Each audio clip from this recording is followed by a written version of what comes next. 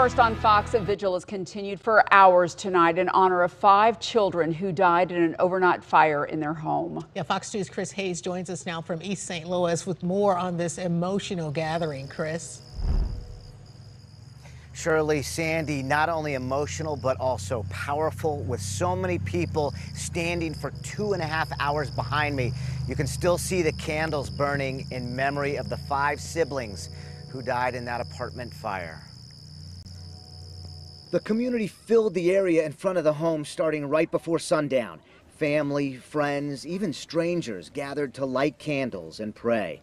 Amen. Amen. We learned it's Mom's birthday today. Then the aunt of the children stepped forward. She's broken. It's hard for us to just try to say the right things to her. What can we say? She took care of her kids. She loved those kids. Here's a picture of 3 of those children provided by their grandfather. That's Deontay on the left with his twin sisters, Heaven and Nevaeh, next to him. 4-year-old Jabari and 2-year-old Loyal also died in the fire. Bommarito Automotive Group Skyfox captured the fire when it broke out after 3 a.m. Friday near 29th and State Street. First responders on the scene reported the children were left home alone while a relative left to pick up another adult from work. The cause of the fire remains under investigation. Here's the grandfather of the children, followed by a neighbor who watched the tragedy unfold.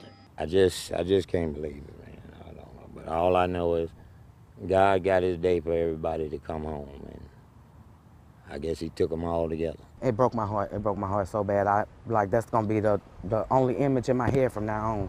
Them kids being brought up out of there. She was a good person. She was a good mother, whatever.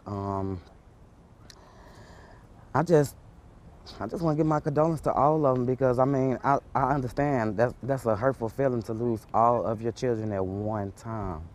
It hurts. I'm literally feeling her pain for her.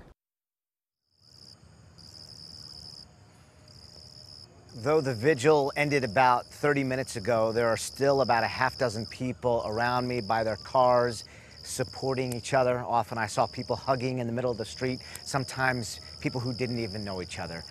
Live in East St. Louis, Chris Hayes, Fox 2 News.